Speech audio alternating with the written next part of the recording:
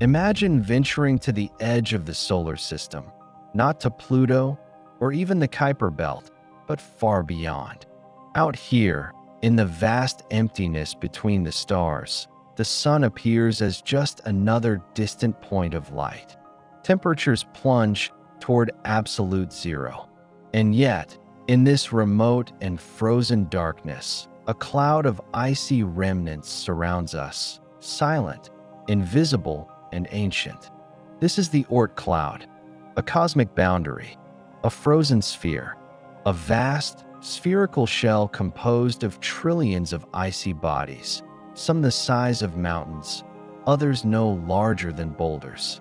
Though we've never seen it directly, the evidence for its existence is compelling, and its influence reaches across billions of kilometers, shaping the paths of some of the most awe-inspiring objects